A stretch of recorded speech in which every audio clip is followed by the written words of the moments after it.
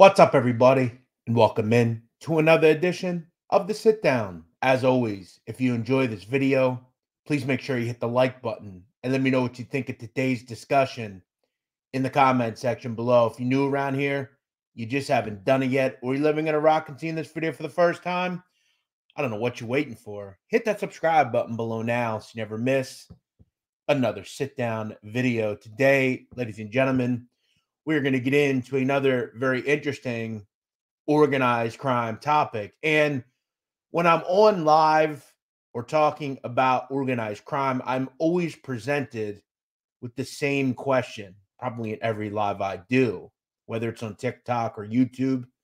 Who is your favorite gangster of all time? Now, for that question, for me, it's a little bit of a weird one. I'm not sure that I have any favorite. All of the people that we discuss on this channel aren't exactly good people. That said, I do find them very interesting. The person I find the most interesting would probably be regarded as my most favorite. Today, we're going to talk about him. A man who, at one point, in my opinion, was the most powerful individual in the five families. And over the years, made more money than anyone ever associated with the American Mafia. The story of Anthony Fat Tony Salerno next on the sit down. Anthony Salerno was born on August 15th, 1911. Now, according to FBI files, there are multiple reasons to believe that he was born on a number of 3 different days in August, in and around August 15th. We don't have his exact birth date, but many people believe it was August 15th, 1911. Now, Tony Salerno was actually born in the Bronx, New York. However, he would grow up in East Harlem. Now, I've talked about East Harlem a lot. During the 10s, 20s, 30s, really into the 50s, East Harlem was, to be fair, the most populous Italian community in the United States. At its height, nearly 100,000 Italian people lived in East Harlem. Now, Fat Tony, his parents were called Alfred and Mary Salerno, and they had a pretty big family. By the early 30s, Fat Tony Salerno would begin running around under the crew of Trigger Mike Coppola. Now, by the early 30s, Trigger Mike would take over from his mentor, Ciro the Artichoke King Terranova. For anyone that's not aware, the modern mafia in America in the late 1800s into the early 1900s, the base of operations for those groups, i.e. the Morello crime family, was in Harlem. And if you know anything about the 116th Street crew, that's essentially where a lot of the early mafia began in this country, in New York. So East Harlem has always been a burgeoning mob area. Now, Mike Coppola would take over the rackets and numbers from Ciro Terranova, who would essentially be shelved. Now, for Trigger Mike, he would assume essentially all of the numbers control and vice control of rackets in East Harlem once Dutch Schultz is killed in 1935. Now, for Fat Tony Salerno, he would come up under Trigger Mike, learning the rackets, learning gambling, learning extortion, learning numbers. Now, numbers were very important to the rise of Tony Salerno. It would make him into an extremely rich man. Now, Salerno would get married in 1935 to an Irish woman called Margaret Orr. They would have one daughter. Now, Tony, as I said, was very capable. He was an earner. He made a lot of money. And it was rumored that in the early career of Tony Salerno, he was a pretty formidable individual. Now, I don't myself have any stories about hits that Tony was involved in, but it's probably safe to say you generally don't rise to the levels that Tony Salerno rose to by not committing any violence, right? A lot of people always say, we don't know if John Gotti actually killed anyone. Look, John Gotti killed people, okay? He wouldn't have rose to where he was if he didn't. It's probably argued that Tony Salerno did the same. Now, as I said, Tony was very involved with gambling, and for the most part, by the early 40s, he was extremely adept in numbers. He was making the right connections, and being connected with Trigger Mike was incredibly huge. We have to understand and remember there were so many Italians living in Harlem. Harlem was really one of the major thoroughfares for the mob in New York in the 30s and the 40s. Harlem was the birthplace, in many retrospects, for the mob. And Trigger Mike was involved in the Luciano crime family before it was the Genovese crime family. It was so rich as far as money, prestige, power, and being connected. And essentially, Trigger Mike's number two was extremely big for Tony Salerno. In 1948, Tony would get more good news. Well, maybe not that say. Trigger Mike would flee New York and go to Miami after he was brought up on a murder charge. Now, the good thing for Fat Tony Salerno is by this point, he is a very trusted individual, and Trigger Mike essentially gives him a lot of control of his rackets. And by this point, Tony Salerno is a made member of the now known Genovese crime family. Now, I will say this. I don't have documentation of what the making ceremony for Tony Salerno was like. It's probably rumored to happen in the late 30s, early 40s, but we don't have an exact date, and I was unable to find an exact date of initiation. But once Coppola flees New York, Salerno, though never given the title, is essentially a quasi-capo regime in the Genovese crime family. He's establishing his own group of people in the family. As I said, Salerno is very much the king of numbers. In fact, in 1950, a confidential informant would say that he basically ran numbers at the highest level in Harlem, and he was the racket numbers king. Now, Tony Salerno is not only running numbers banks of his own, but he's taking layoff money, and he's taxing anyone that is running their own numbers in Harlem. And by this point in the 50s, Harlem is multicultural. There are Spanish people in Harlem. There are Blacks in Harlem. There are Jewish people in Harlem. There are all sorts of people in Harlem. There's Spanish Harlem. There's, Black Renaissance Harlem. If you were running numbers in Harlem, so if you're someone like Spanish Raymond, we talked about this, you are kicking up to Tony Salerno. You're kicking up 5%, you're kicking up 7% of whatever you make yearly to Tony Salerno. So not only does he have his own numbers banks, not only does he lay off his own and take layoffs, but he's also making money off every individual independent numbers person in Harlem. And by the early 50s, guys, understand this. Fat Tony Salerno is making in and around $50 million a year. Now, think about this. That's in and around 1955. $50 million in 1959 today is equivalent to like $570 million a year. Like, I don't think we quite understand how much money Tony Salerno was making from the numbers racket. Like, it was incredibly unbelievable. He was the king in that neighborhood. And again, he had grabbed this from making the right connections. He wasn't an incredibly violent individual. He was very business-minded, very leader-like, and made millions. Now, Tony Salerno would also have other companies. It wasn't just numbers and gambling, though he had a lot of that.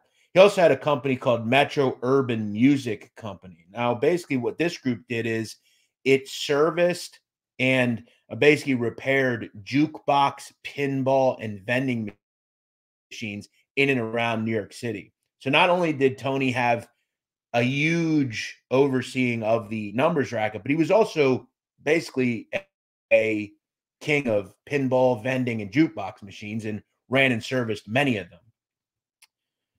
Now, Tony ran his operations out of something called the Palma Boys Social Club at 416 East 115th Street on a one-way street between Pleasant Avenue and First Avenue. And that's one thing about Tony Salerno you'd always have to respect. He never left Harlem. He stayed in Harlem really his entire life. You could always find him out front, inside. He had money piled up in the cabinets. Like, it was a very old school dingy place full of old guys just running business. And you would go see Tony. You would drop envelopes off. And we're going to go over some of the people in this photo and who exactly they are to Tony Salerno's operation. But Tony held court and ran shit there. Now, I want to talk more about Tony's numbers operation as far as kind of who is involved directly. In 1956, according to the federal government, they would actually storm one of the numbers banks. And in that numbers bank, they would assess and estimate that one numbers bank involving Tony Salerno was making around $3 to $4 million a year, and that he would establish stuff called drop locations all around Harlem, and that he would delegate certain areas and drop locations were run by certain people. The main individual that handled Tony Salerno's numbers operations in the 50s and 60s was this guy, a person called Alfred Sharky Coppola. Now, in FBI files, no one actually knew Alfred Coppola's name. All they knew him as was Sharky, according to confidential informants. And we would learn years later that Sharky Coppola was his main numbers operator. Now, he also had Sharky underneath him, multiple people, including Joseph Joe Fats DeSantis, Fat Tony's brother, Sereno Salerno. They called him Charlie Speed, as well as a person called Angelo Zanfardino. Now, Zanfardino is an interesting name in the lure of Harlem Italian connections. As I said, the Palma Boys Social Club was just off of Pleasant Avenue, between Pleasant Avenue and First Avenue, or First Street, I'm sorry. Now, what I find interesting about Zanfardino's name is, if you know anything about Pleasant Avenue and the drug connection, Jerry Zanfardino, who was related to Angelo, was very involved in heroin production and sales. I often wonder, was Salerno, I'm sure he didn't touch it, but was he making good money off of heroin some way? Because look, you don't run Pleasant Avenue just off of where Tony's corner was and not kick up. I'm sure in some way he was making money off that as well. So all sorts of money is coming in for Anthony Fat Tony Salerno. Now, by the late 50s, as I said, Salerno is a very rich man. He's making money all sorts of different ways. I want to get into Tony Salerno's connection to boxing as well. In and around this time, Fat Tony Salerno had connections to multiple people in boxing, including legendary boxing trainer Cus D'Amato. Now, Cus D'Amato at the time was training and essentially managing Floyd Patterson, who at the time was an up-and-coming boxer. Now, Tony Salerno would become a financial backer to a person called Bill Rosenson. Now, Tony would help Bill Rosenson effectively secure TV rights for another fight. And Salerno decided at that point to help bankroll Rosenson's company. And no one knew who Salerno was at the time. He would only be identified in the papers as someone called Mr. X, who's a financial backer of Rosenson Enterprises. Now, Rosenson worked for a company called Teleprompter at the time, and they basically handled the CCTV TV rights for boxing fights. Salerno becomes a financial backer, a silent partner, but he then becomes identified. Now, at that time, through his connections to Cus D'Amato, Salerno had connected the idea with Rosenson being the TV provider to put on a fight between Floyd Patterson and another boxer from Sweden. Now, Floyd Patterson, obviously, they believed they could probably get and get involved with this, obviously. And they decide to put on this fight between Patterson and Ingmar Johansson. And that fight would ultimately happen in the late 50s. Now, in this fight, Rosenson would work through a person called Charlie Black, who was connected to Cus D'Amato. And from that fight, 75% of the take went to the mob, and a lot of it went to Fat Tony Salerno. Now, ultimately, Johansson would win in the third round after Floyd Patterson would be knocked down 7 times. Now, in August of 1959, a confidential informant would claim that Floyd Patterson was given a slow acting drug, and it was given to him to slow him down, ultimately fix him, and lose the fight. So we can probably agree and argue that. Do we think Floyd Patterson knew that?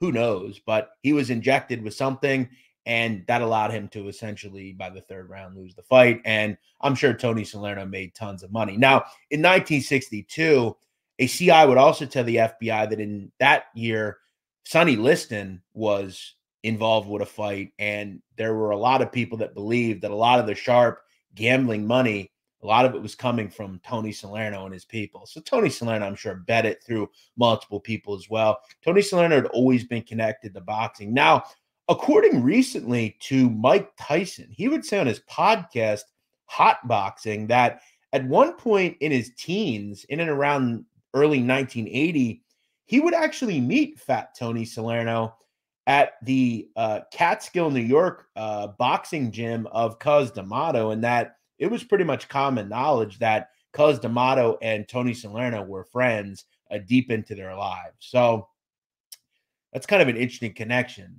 Mike Tyson didn't say much more about Tony Salerno, but that he had indeed met him. Now, Tony Salerno, it's always really a question as to where he actually lived in New York City. According to an FBI file, by the mid to late 50s and into the early 60s, he had divorced his wife, Margaret Orr, and had been shacked up with a young prostitute that he had met, that he had turned into his girlfriend. And she lived at a home on 7th Avenue between 54th and 55th Street in Hell's Kitchen. Now, we don't know if Tony Salerno actually lived there, but at one point, someone lived in that location that was incredibly close to Mr. Salerno. And at one point, there was even a phone number registered to them there.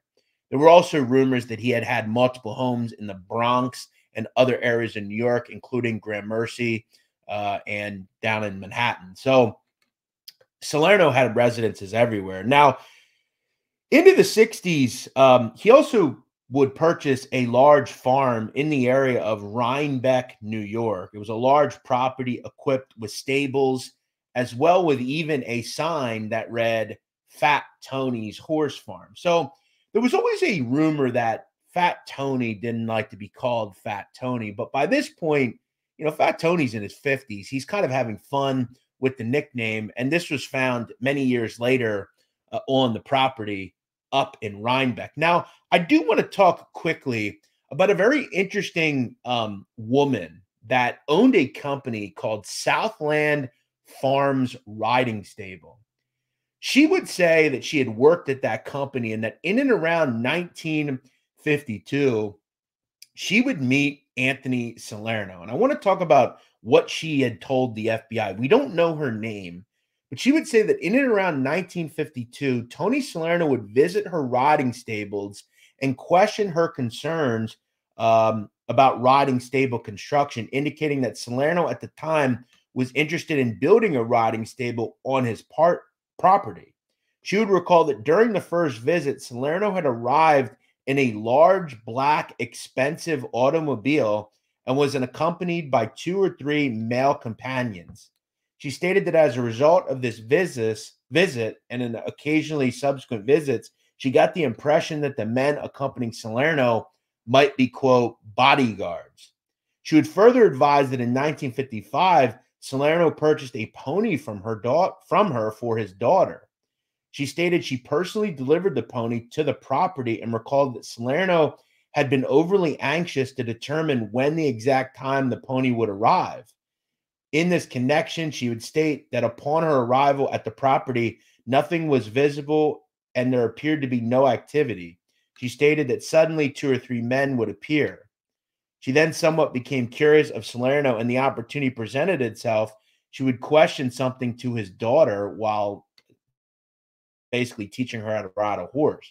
She recalled that the daughter would say that her uncles, quote, participated in a great deal of target shooting in the back of Salerno's property. So basically, the horse stable owner that delivered the horse to Salerno's daughter basically said that she probably thought he was some sort of gangster, but she didn't ever ask about it. She knew he had like a New York accent, and that was really it. Now, Salerno would also have a residence at this location in Miami Beach, and that he would often spend certain weeks in the winter down there. And that in one point in the 60s, he was there in and around 5 to 10 times and possibly met up with Mike Coppola. Now, in the 1970s, Fat Tony Salerno would be indicted by the FBI on charges of gambling. Now, he would at that point hire legendary attorney Roy Cohen, who would ultimately get him a pretty short sentence in the gambling case. He would serve in and around 6 months in prison and be released in and around 1981. Now, during that time, due to Fat Tony Salerno's poor health and weight issues, he would suffer a stroke. Now, as we know, in and around 1981, Vincent Gigante would allegedly be called the boss of the Genovese crime family. Now, during the 70s, Fat Tony would operate as not only the underboss, but also consigliere at one point to mysterious boss Philip Benny the Squint Lombardo. Gigante would take over in 81, but he would institute Fat Tony as the front boss. Tony would handle everything on the streets and represented the family in the commission. Now, I want to talk a little bit more about that because I've been asked many times about what Tony Salerno's true involvement as the head of the Genovese crime family was. Now, we can make it clear there was someone above Tony Salerno because at one point he is caught on wiretap discussing with Matty the Horse Aniello about prospective new people in the family that we have to get approval of the boss. So there was essentially someone above him. He wouldn't have said that for no reason. He had also been discussed on wiretap many times with Tony Ducks about certain unhappiness with Chin Gigante. They even mentioned Chin's name, which was supremely outlawed in the family. Now, I want to talk a little bit about Salerno's involvement in the commission because he had a lot of sway in the commission. At one point, he would actually overrule Paul Castellano, which shows his authority in the commission, which basically would say that Salerno was the head of the commission at one point in the early 80s in New York. At one point during a conversation with Castellano about Philip Rusty Rastelli, basically the thought was that they would once, now that Rastelli was out of prison, they would allow him to come on the commission, and certain members wanted him on the commission. Now, Salerno would, quote, say at one point, now, Paul is a wise guy. I told him up there 80 fucking times. I must have said it 80 times. He cannot sit on the commission. And that was in reference to Rastelli wanting to sit on the commission. He would also say, so he comes back 4 weeks ago and said, quote, you know, Rastelli likes to meet us. Let's meet him, he says, and we'll straighten it out in regards to Paul. Salerno would say that he would respond, quote, there's nothing to straighten out. So that basically says that they were giving Salerno the last decision make in this situation.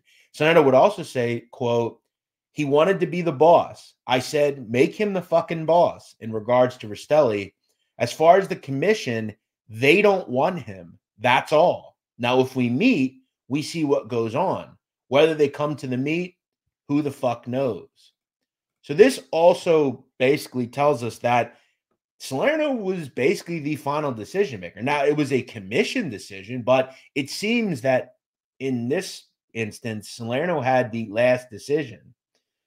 I want to talk a little bit about Salerno's union and construction interest because once kind of we get to like the 70s, late 70s into the 80s, when Salerno becomes front boss, he doesn't handle numbers anymore. That would be in control of his protege, a person called Vincent the Fish Gaffara. Now, not only did Tony Salerno have a lot of construction, but he also had a lot of union connections. We obviously know about people like Anthony Tony Provenzano, who had control of a local out of New Jersey, Local 560 of the Teamsters. He was regularly submitting envelopes to Salerno and Gigante. But I want to talk more about Salerno's other people he had, most notably in construction. I want to talk a little bit about Vincent DiNapoli. Now, DiNapoli had long controlled 2 drywall companies, but he was also very involved with concrete. Now, his involvement was with a person called Larry Wecker. Now, this is Larry Wecker recently giving a bribe to someone outside of his East Harlem business. Larry Wecker has been involved in construction for years. And if we can be quite honest, no one talks about Larry Wecker, but the truth of the matter is billions of dollars of construction contracts passed through the hands of Larry Wecker. And when we look at this photo right here, Larry Wecker is on the far right. You can see LW above his head. That is him in the 80s. Now, next to him is a person called Nick Oletta. Now, Nick Oletta had a concrete company, S&A Concrete, and that was overseen due to the influence of Fat Tony Salerno and Paul Castellano in controlling unions. Now, Castellano and Salerno would also control another person called Edward Biff Halloran, who also had a concrete company. By having this influence over people like Oletta, Biff Halloran, other concrete people, they were able to control the flow of concrete in New York in the 80s. Every yard of concrete, Tony Salerno and Paul Castellano were taking $1 off of every yard. Think about how many buildings, commercial properties, high-rise apartments, businesses. Think about the flowing of money. Now, eventually, they would even make more through things called the Concrete Club. They were making tens of millions of dollars per year. And if you did business in New York, you dealt with the mafia. So for all you people that want to bring up Donald Trump and his mob connections, everyone dealt with them. It's that simple. Now, Tony Salerno was also involved in everything from drywall to owning a casino to every other thing. And a lot of it was done through people like Nick Oletta, Larry Wecker, Vincent Cafaro, all these people. Now, remember, Tony Salerno and Castellano and the Concrete Club were overseeing large construction projects like the sprawling Javits Center. Everything that went on in the Javits Center was controlled by the mafia. Now, in June of 1983, the FBI would be tipped off of a commission meeting in and around this restaurant supply company, a place called Bari Restaurant and Supply on Houston Street in Manhattan. I want to go over a pretty funny involvement of Tony Salerno. And at one point in the restaurant meetup, Paul Castellano would spot an FBI agent called Joe O'Brien appearing through a window. Now, O'Brien had been stalking Castellano, and the boss immediately recognized him and sounded the alarm. At one point, Vincent the Fish Cafaro, who was at the meeting, would say a very funny story about Mr. Salerno. He would say that at one point, there were agents there. I had to go through a window. They had to, quote, push Tony through the window to get him out. He couldn't fit. He was too fat. So that's a pretty funny story about Tony Salerno that, and he would say that once they wiretapped him back at Palma Boys, he would talk about the fact that he couldn't get through the window because he was too rotund. Now, in 1985, as we know, Fat Tony Salerno would be indicted by the federal government in the commission trial. He had to face the long possibility that he may never see the light of day again due to his involvement in the mafia. But there was a probability that Tony Salerno probably believed that he had nothing to worry about. He wasn't the boss of the Genovese crime family, and that it was proven. He couldn't be brought up because he wasn't the actual boss. And he had talked about that. Now, sadly for Tony Salerno, there was a lot more bad information that would come out. In 1986, he would be named the #1 crime boss in the country. And that basically he was the man as far as money was concerned. No one had made more money than Tony Salerno. And they would say that he had controlled everything from drywall to concrete to even hot dogs. At one point, Tony Salerno had controlling interest in a company called Marathon Enterprises, a food processing company out of New Jersey, and that his ex-wife was on the paperwork. Now, they did things as far as selling meat and other processed meats to everything from Yankee Stadium to supermarkets. Salerno controlled pretty much everything, and he had his hands in everything. In the magazine, they would say that he was, quote, the top gangster in terms of power, wealth, and influence. And he'd be painted as the lead defendant in the commission trial. The problem, though, was he wasn't the actual head of the Genovese crime family. Now, it got worse because in 1986, his main protege, a guy that had been around him since he was in his 20s, Vincent the Fish Cafaro, would flip and start talking to the feds. Now, Cafaro would detail in his testimony why he believes he turned. He would say, quote, I had owed Tony $65,000 and we were arguing every day over the money. I then paid him the money. He would then say we had several slot machines going. I had slot machines in the streets and I used to give Tony a third. So one day I told him, quote, he's got no more revenue coming from the slot machine. Whatever comes from there, I'm keeping. Salerno would respond, quote, no, it's my business. I said, no, it's not your business. It's mine. I created it. So he says to me, quote, I'll pick up the cane, this cane, and I'll hit you with it. So I say back to him, well, that's the biggest mistake you'll make in your fucking life. And if you ever pick up that cane to me, and that's how I think I turned. So that wasn't helpful, I don't think, to Salerno. Now, I don't know that Cafaro really offered that much in terms of being a credible witness, but it was definitely problematic. It was also common knowledge that eventually George Barone, one of the hitmen for Tony Salerno, will cooperate. He has a pretty interesting story. Now, Tony would ultimately plead not guilty in the commission case. He would be convicted in 1986, and in January of 1987 would be hit with 100 years in federal prison. Now, in March of 86, he would be hit in a second indictment for his involvement of controlling the many unions in New York City, as well as his involvement in what we would call the Concrete Club. He would get 70 years in that case. Now, at one point during a trial, or the trial, the commission case trial, Tony Salerno was waiting for the trial to begin one day when he was eating a chocolate bar. Now, a agent would come up to Salerno and offer him a more nutritious granola bar, and basically that maybe he should watch his weight a little bit. Salerno would respond with, quote, who the fuck cares? I'm going to die in the fucking can anyway. Now, we have to go and argue that in the end, there was no bigger gangster than Tony Salerno. All he had to do was say, I'm not the boss. This guy is. I'm not the guy. Salerno didn't. He took it on the chin, and that was that. And this is what interests me so much about these people. In the end, they know there's only one end, death. And it's either going to be in jail, or maybe you'll get lucky and die in your own bed. But cooperating, living a regular life, that ain't no option. The reason the Mafia folded was twofold. Rico and the fact that there just ain't many people like this still around. Now, ultimately, Tony Salerno would be shipped off to federal prison, and many photos would circulate, including this one where he can be seen visibly older, still with his cigar in his mouth, in a wheelchair.